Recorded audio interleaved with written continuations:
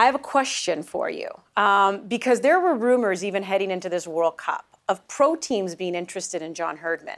I can't imagine the temptation of coaching at a home World Cup, but are you a little nervous these next 4 years? Yes, yes. See? I think we all are. We're all a little bit nervous. I mean, what he's done for the program, for the women's program, the men's program, he's brought great success.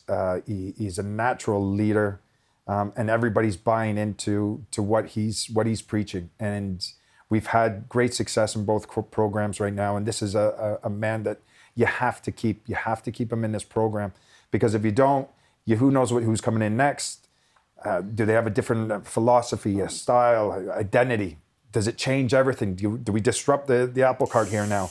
So for me, if you're the Canadian Soccer Association, do whatever you can to tie him down. Sure, he might have plans at one day that, he wants to go into professional football, domestic and club.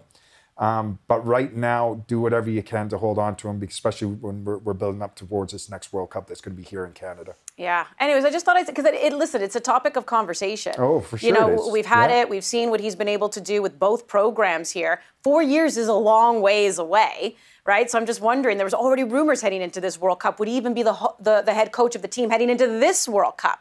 The temptation was too great, I think, for him. He's like, I'm coaching at a World Cup. Right, but you got to think as well, I mean, the rest of the world, all these other national organizations are going to be looking at him. They're all going to be sniffing around thinking, oh, can we lure him out of Canada? And then professional teams, club teams are going to be doing the exact same thing, right? They'll be starting to get into his ear. They'll be on the phone to the agents trying to think, okay, what's it going to cost us to get us out? How long is he under contract now? And is there a loophole that we can get him for next to nothing, or maybe we got to pay a fee for him to the Canadian Soccer Association? So, I mean, there's a lot there, but the vultures are all going to be out sniffing around now to find out what his situation is. That's for sure.